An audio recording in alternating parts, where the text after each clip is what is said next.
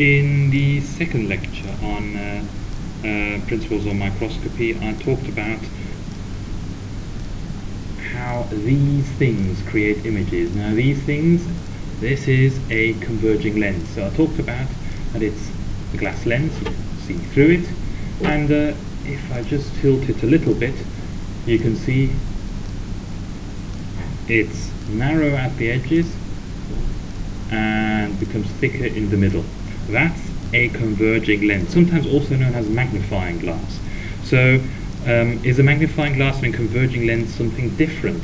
Well, a converging lens is the general name for these things, and they can work as a magnifying glass. So they can do the following. If I hold my finger here, you can try to image my fingernail, hoping I have cleaned it properly. There you are. You can see a fairly enlarged image of my fingernail. So that's how my converging lens now operates as a magnifying glass.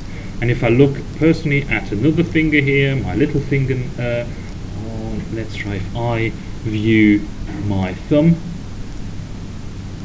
I can see my thumb quite nicely, quite large, but the important thing is you guys can't see a picture of my thumb that's much larger on the table.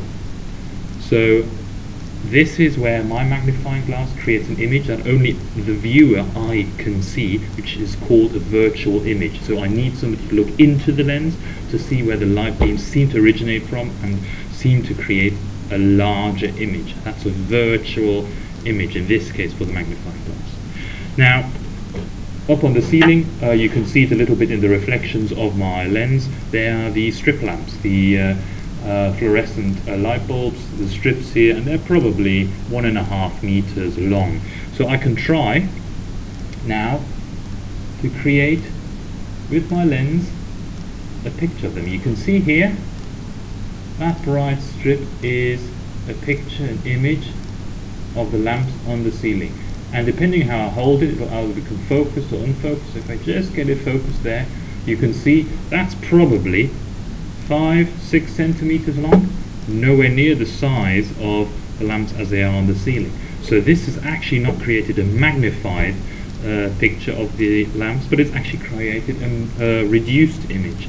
So it's much smaller, so definitely cannot be described as a magnifying lens. So one of the functions is creating sort of these reduced images. And if you would look at it in more detail, you would see it's flipped, top is bottom, bottom is top, it's inverted.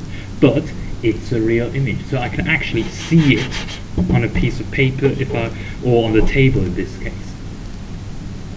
So I don't require somebody else looking into the lens and seeing it. There would be nothing there. The light beams actually go through and really come together to a real point.